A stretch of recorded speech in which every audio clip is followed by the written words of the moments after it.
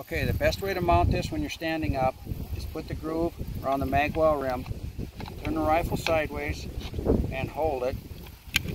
Put the strap down, strap it in the front, strap it in the back, and then you strap it so it's between these two tabs here, and it's above this tab here.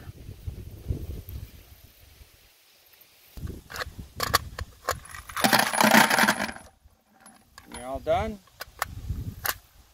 put the clip back in, start shooting. The door opens, empties the casing catcher. The door's shut.